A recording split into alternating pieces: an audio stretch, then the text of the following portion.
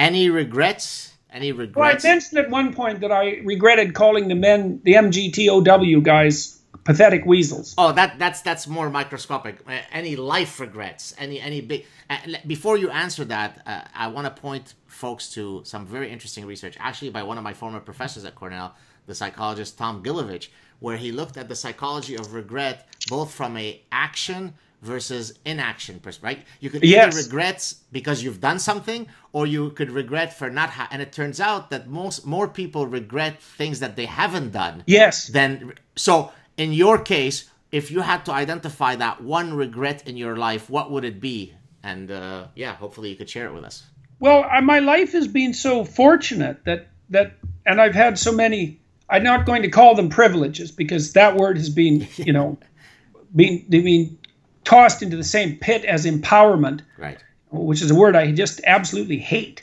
I've been ridiculously fortunate in my life, and you know, I've had these remarkable opportunities, and I think I've done a pretty good job of pursuing them. I mean, when I was at Harvard, I had a chance at one point to make a case to be kept as a tenured professor, you know, and I was going to make the case for that on the basis of that book I wrote called Maps of Meaning, which I think I could have made a case for being kept on the basis of that book. It would have been difficult because it was a strange book, but I had supporters and it would have been a battle. But I have some problems with mood regulation, you know, because I have periods of depression. And unfortunately, at the time when I should have been prepared to engage in that battle, I didn't have the presence of mind, let's say, and the clarity of mind necessary to make the case properly. And I've regretted that. Although I don't really see what I could have done about it, because I've done everything I can possibly think of to attempt to rectify this mood disorder, which seems to be very prevalent in my family, for example. And, you know, we've been working on getting rid of it for multiple generations, I would say, with increasing success. Other regrets? You want me to tell you mine? Sure. So my biggest regret in life, maybe my only one, is that I always knew that there were two things that I was interested in life. I was a very, very good soccer player, and I was very much into my studies. I knew that I would be a professional soccer player and that one day I would be a professor. I didn't know when I was a kid professor of what, but I knew that, you know, I was into athletics, specifically soccer. I was into my books. The soccer career went about as far as it could go in Canada in the early 80s. Then I had some really devastating injuries. I didn't really grow up in a familial environment that supported these kinds of pursuits. And so my biggest regret is that my soccer career never materialized to what I had hoped it would. Short of that, I have no regrets. Or as we say in French from the famous song, je ne regrette rien. I don't regret anything. Right.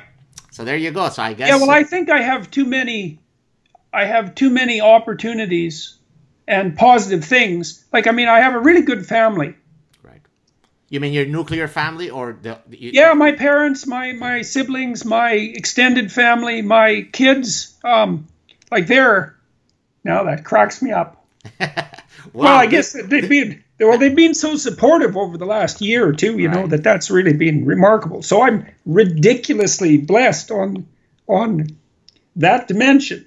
And you know, I've worked with great people, and I know a lot of people that I really respect and admire, and I've had overwhelming public support for the last year. That's just, I just don't even know what to make of it. You know, it's just, I think that's partly why, well, I'm in a state of surreal existence, I think, because I just don't know how to process what's happened over the last 7 months. I'll tell you this, you are a highly deserving of all the accolades that you have, and it's a pleasure and an honor to know you, and I hope that we could continue developing our friendship and also continuing these incredible conversations, because I could tell you, by far, you've been the most popular guest on my show. I think you're at least 100,000 views more than the next guy, and so it's a real pleasure for me to talk to you. Yeah, that burrito distribution is working for me, man.